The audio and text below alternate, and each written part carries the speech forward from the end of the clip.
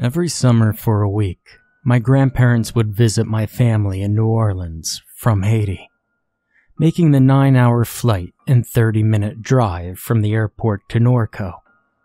I loved seeing my grandfather. He told the scariest stories, and my grandmother cooked the best food for everyone. My parents always seemed to be happier when they came down. You see, my parents, they fight a lot, but they stop when my grandparents come around. Sometimes I wonder if Mom and Dad even love each other by the way they fight. I don't think they do, but my brother Sam says not to worry about it. The day we picked Grandma and Grandpa up from the airport, I noticed my grandfather looked more tired than the last time he came. My grandmother had a worried expression on her face. She said he was fine, but I knew she was lying by the way she looked down at her feet. Grandpa's tiredness had not stopped the next day, and he spent most of the trip in our guest room. It was upsetting to all of us to see him so unwell. The next night, my mother sat my brother and I down. "Junior, Sam, you both are older now, and you know that everyone gets old." I was 12 at the time. Sam was 15. "Yeah," we responded, Mom's face saddened. "Your grandfather is old, and he's not as healthy as he used to be." I didn't understand what she was trying to say. "Your grandfather may not have much time left with us, so make sure you spend as much time as you can while he's here." We nodded our heads and promised. Sam and I spent every minute with him until Sunday came. I never understood why people tell children that they shouldn't worry about things that bother them. That kids have so much time that there isn't anything to worry about. They're liars because there's plenty to worry about at 12. Time is an enemy, not a virtue, and one day all of our time will be up. The clock never stops ticking. My grandfather was dying, and there was no way to save him. He was going to die, and there was nothing I could do. It made me realize that one day, Mom and Dad are going to die, and my brother Sam. Hell, even myself. That's going to be a sad day. Sadder than losing my TV privileges or my phone. Sadder than when our dog, Sparky, died. Thinking about that always made me cry, and I wish people didn't have to die. I wish no one ever did. It was hard to see them go, knowing that everything might change next year. I hugged Grandpa goodbye, tears welling up in my eyes, and we watched the planes leave the airport for a couple of minutes before driving back home. I prayed every night that I could see my grandfather again. Next year came, and everything changed. I was 13 and Dad started to act weird.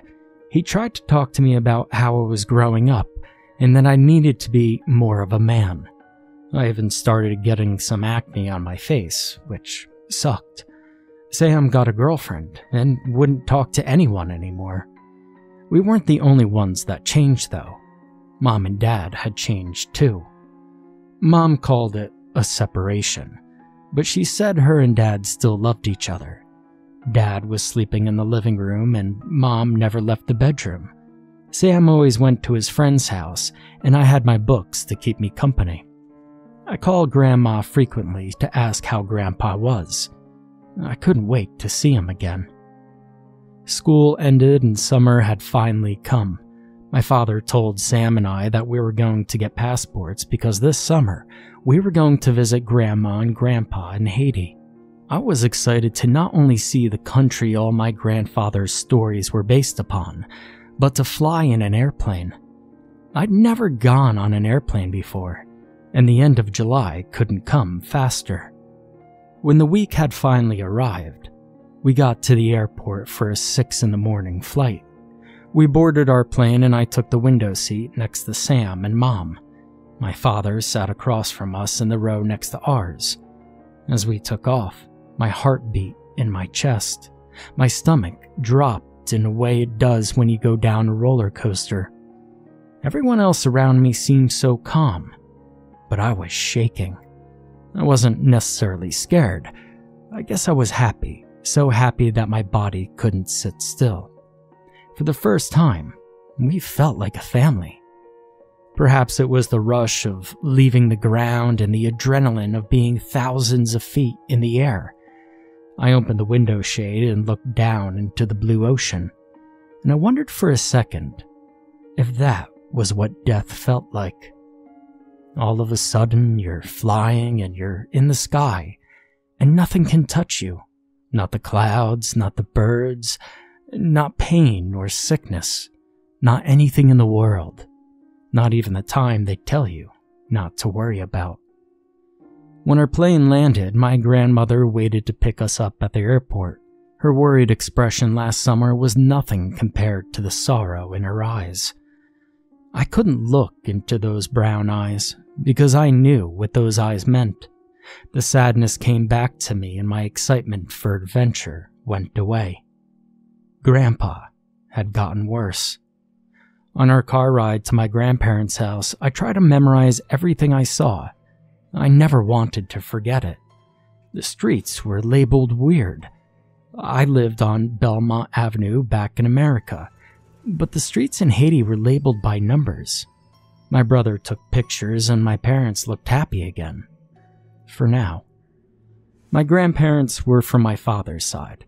They grew up in Haiti before coming to America, but they always vowed that they would move back before it all ended.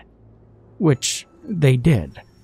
People like to think that Haiti is ugly and extremely poor. Poor? Yes. Ugly? No. Every bit of land tells a story, my grandmother would say. There's so much history here, from the crystal blue oceans to the green forests, from the rich to the poor. Everything had meaning. Everything had a purpose. Grandpa had more energy the next day, so we took advantage of it and went for a walk through the local markets. My father stopped at a vendor to look at some paintings, and in the corner of my eye, I saw a hand waving at me. I looked over and noticed an old woman selling some fruit, mangoes to be exact. She wore all black and a headscarf that had a red line down the middle. The mango woman smiled at me. There was something alluring about her. I don't know why, and for reasons unknown to me, I walked over to her. Something inside me wanted to know more. Like a fly chasing light, I approached her. My family was too busy looking at the paintings to notice that I had walked just a couple of feet away. In a raspy voice, she asked, "Would you like a mango, little man?" I looked down at the fruit. Some of them had black dots all over the skin. "They look good, but I have no money. I'm sorry," I responded. Her smile faded. "Oh, who said anything about money?" She laughed. "These mangoes are free. Take one." I hesitated. The hair on my body stood up, and I no longer wanted to know or be around this woman. I had no idea why I had walked over in the first place. Something felt off and no longer alluring. It felt bad, dirty even, like the feeling you get when you walk into a dark room and you can't find the light. For a moment, the darkness engulfs you, and you're scrambling. You don't know why because you're not afraid, but maybe you are, and it feels bad. It feels dirty. "No thanks." I turned to walk away, but she grabbed my arm. "Hey!" I screamed at her. She placed the mango in my hand. "Take it. It's a gift from the land. You do not waste gifts from what the land has given to you." Her face was impatient and angry now, and I was scared. I ran back to my family, shaking. My mother shook my shoulders. "Where did you go?" I pointed across the street. She glanced past my shoulder at the mango woman and asked again, "Junior, what is wrong with you?" My grandfather came to us. "What happened?" he asked. My mother crossed her arms. "Junior walked off like we told him not to." I went to see the woman selling the mangoes. I held up my piece of fruit. My grandfather looked at the woman across the street. She smiled at him. He took one look at the mango, grabbed it out of my hand, and threw it on the ground. "What was wrong with it?" I asked. "Why did you touch it?" he yelled.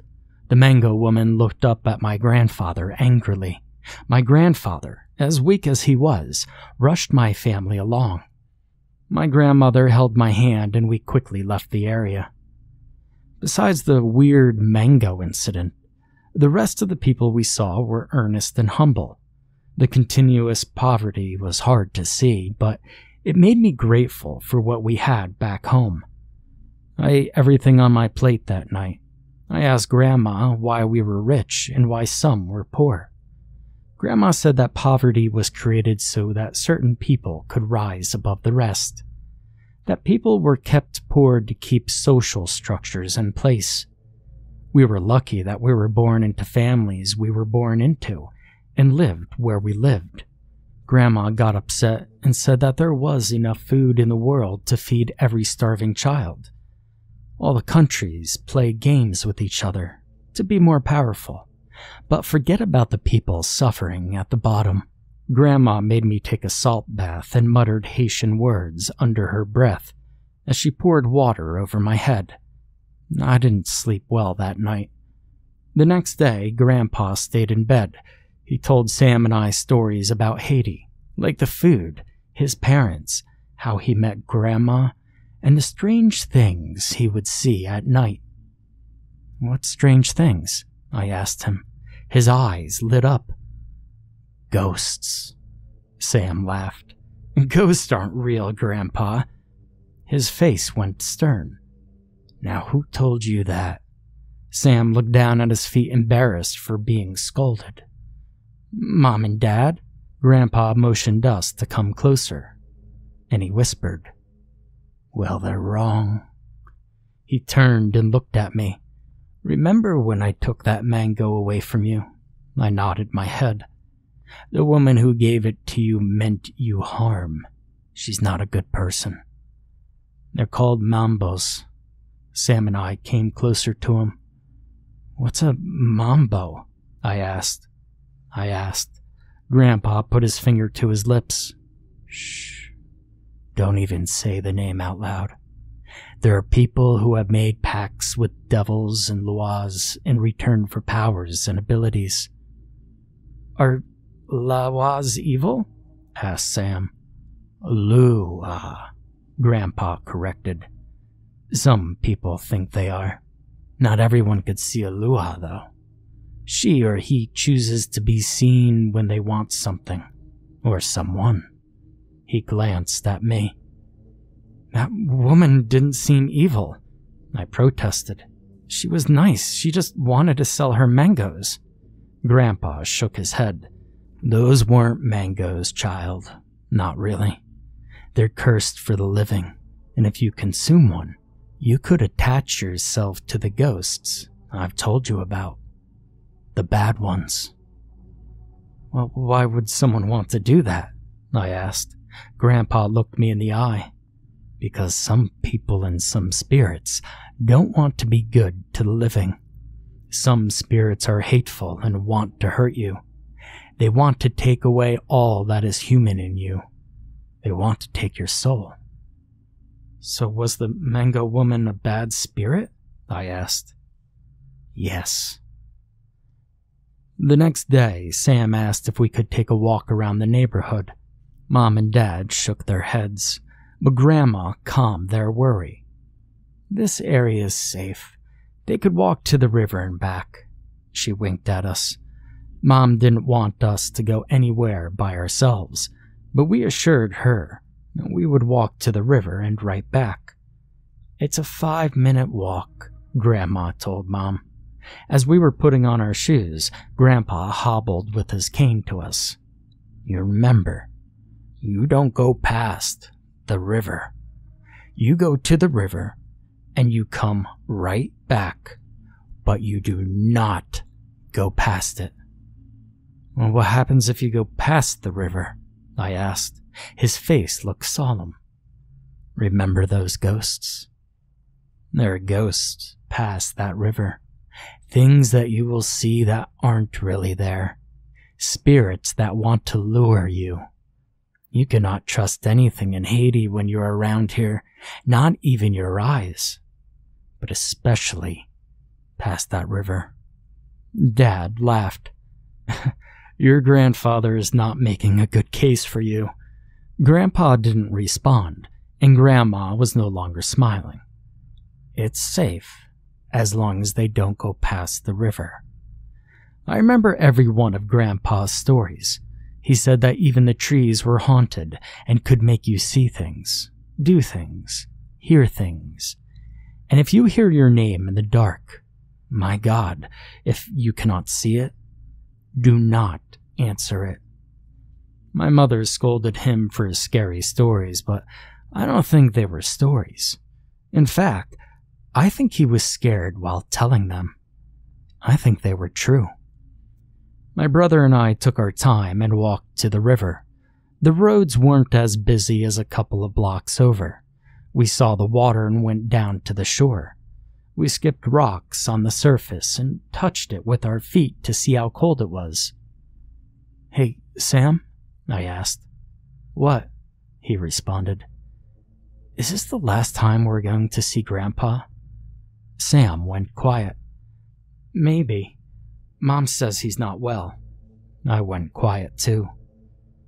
Why do people die? I asked. I don't know. We all have to. No one can live forever. I skipped a rock. Well, do you think ghosts are real, like the Luas? Sam looked at me. Yeah, I guess so. If Grandpa says they are, then they are. I threw a large rock into the river, and it splashed all over us. I looked beyond the river. Hey, Sam? Maybe just for a minute? Sam knew what I wanted to do, because he was curious too. We glanced past the river and saw a wooded path and an empty four-way intersection. It's just a road and some woods, Sam said. Weird, I replied back. Sam and I took a couple of steps towards the road, past the river. Don't go past the river. Grandpa's voice echoed in my head. Hey, let's just go back, Sam said. I swear, like nothing I've ever heard before. I swear I heard someone calling my name. Somewhere in those woods, in those trees, in the shadows of right before dusk. Sam grabbed my hand and we walked back home. I didn't tell anyone about the voice. We ate Grandma's dinner before sitting down to play board games. Now there was a storm that night. As I lay in bed, I thought about everything I had seen. I listened to the rain hit the window. I thought about the poor people that didn't live in homes and that they had to stay outside. I felt sad again. Then, like a dark little creature hiding in the back of my mind, I thought about the mango woman. Her face and her missing teeth. The way she made me come over. The way I felt walking towards her. I tried to clear my mind when I felt a pain in my groin. I had to pee.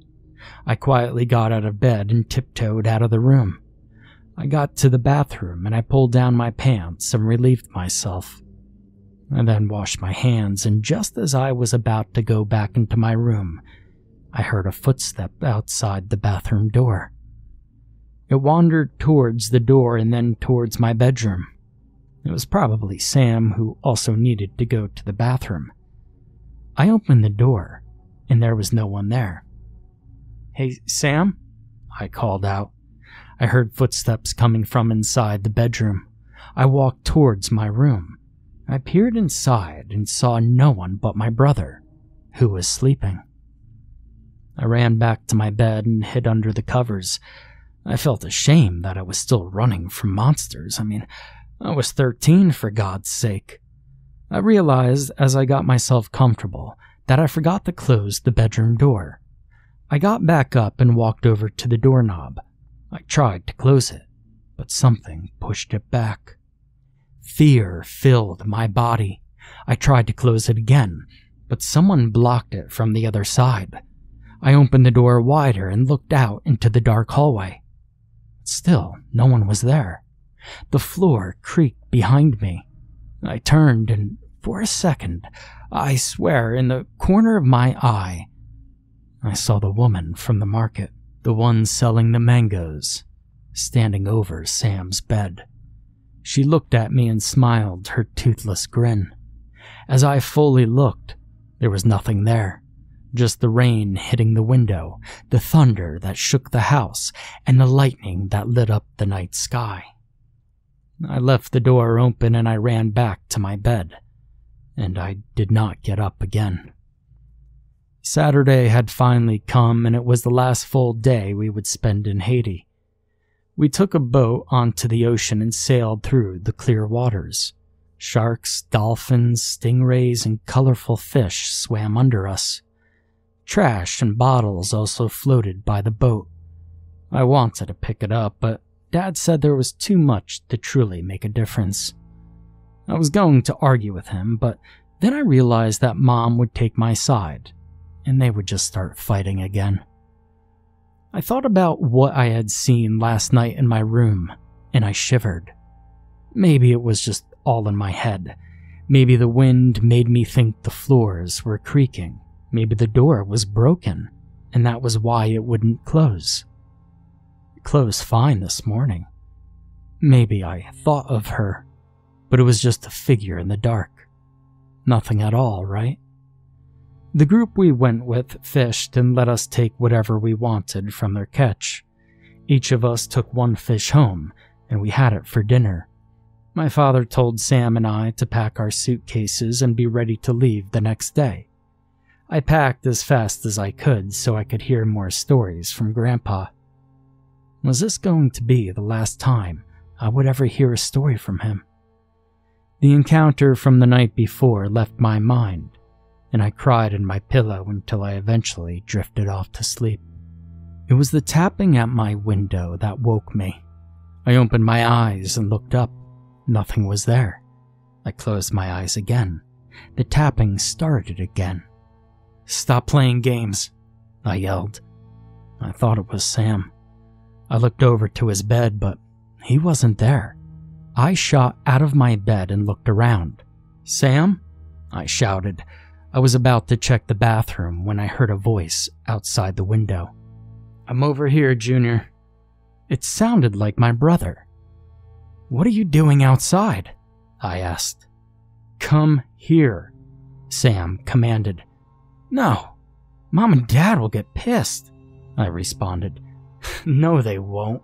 Just come out." Sam laughed. "Don't be a baby." I put on my shoes and quietly opened the front door. I only saw the back of my brother, but I saw his clothes. He walked towards the river. "Sam!" I screamed, but he kept walking. I thought about grabbing my parents. I knew it wasn't safe out here at night. As fast as I ran after him, he somehow was always a few feet ahead. We went to the river, but he kept going, and I too found myself walking past it. Don't go past the river. There are ghosts past that river.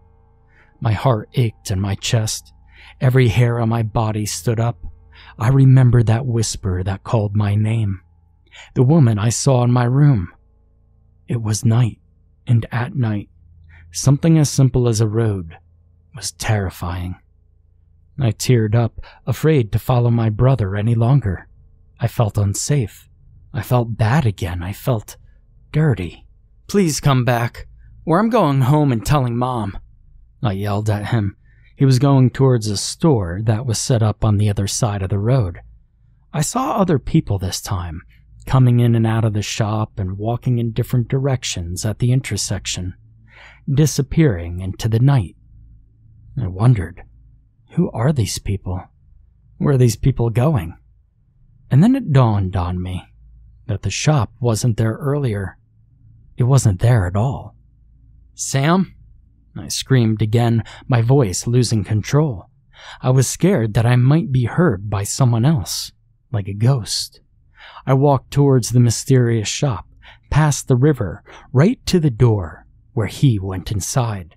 A small light shined in the dark.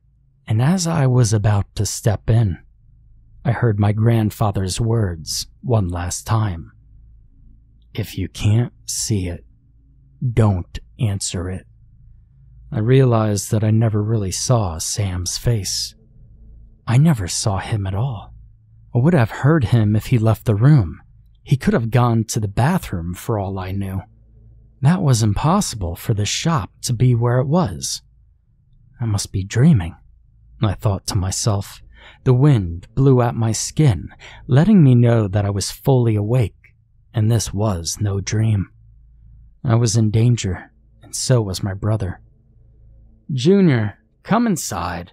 It's so cool in here, you gotta see it. Just come inside. Trust nothing around here, not even your eyes. I stepped away, my breath non-existent. I couldn't breathe. I just knew that whoever was in there, whatever that thing was not my brother. I ran back to the house as fast as I could, and I didn't look back. When I got into the house, I immediately ran to my room. Sam still wasn't there. I woke up Dad and Mom and my grandparents. Grandma called the police, and Dad took a flashlight, a bat, and he went outside. Something ached inside my stomach, and I ran back to the river, past the trees, back to the four-way road. I was 10 feet away when I saw him myself. Someone that looked exactly like me, standing in the doorway of that creepy old shop. Come inside, Sam. It's so much fun in here, it said to my brother. Sam, the real Sam, walked towards the shop door. Sam, don't go in there, Sam, I screamed. I ran as fast as I could, but it would never be fast enough. By the time he turned around to face me, 2 arms grabbed his body and dragged him inside. His screams were cut short. I yelled for Mom and Dad, for somebody to help. I banged on the shop door, but it was locked. All the people who were going in and out before were long gone. I ran back to my father and told him what had happened. The other neighbors joined him and came back to where I said Sam was taken.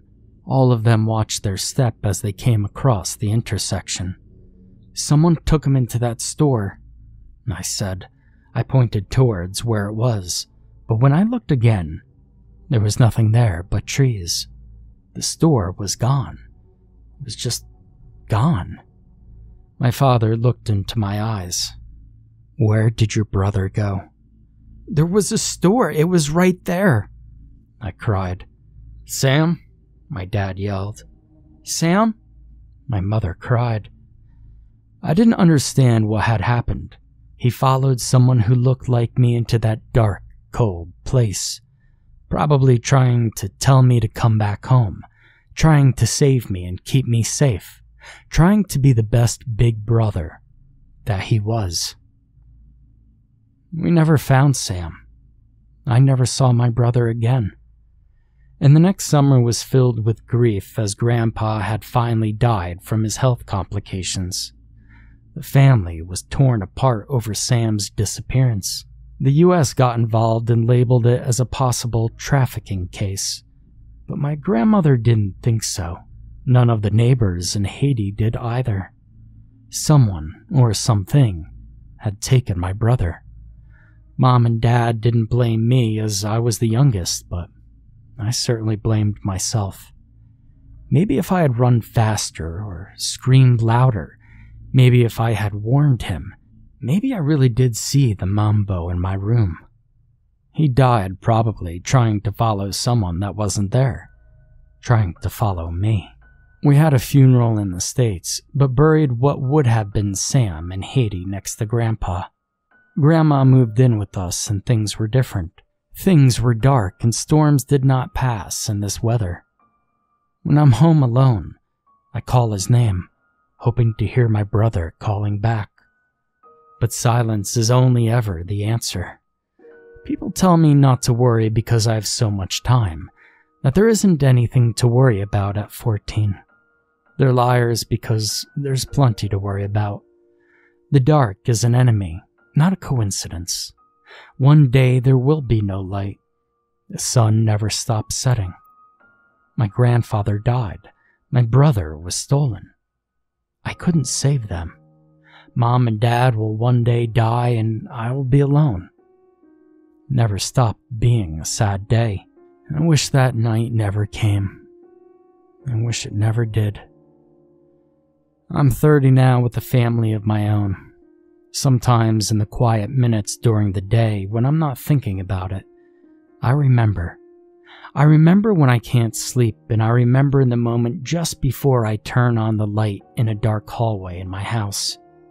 I remember that night in Haiti, and I remember that voice, that figure, the woman selling the mangoes, the creepy old store that wasn't really there, and the hands that took my brother, the hands that stole him away. How was it possible to see people in places that weren't really there? Sam's death will haunt me until the dark comes for me too, because sometimes I wonder what would have happened if I had gone inside instead of him.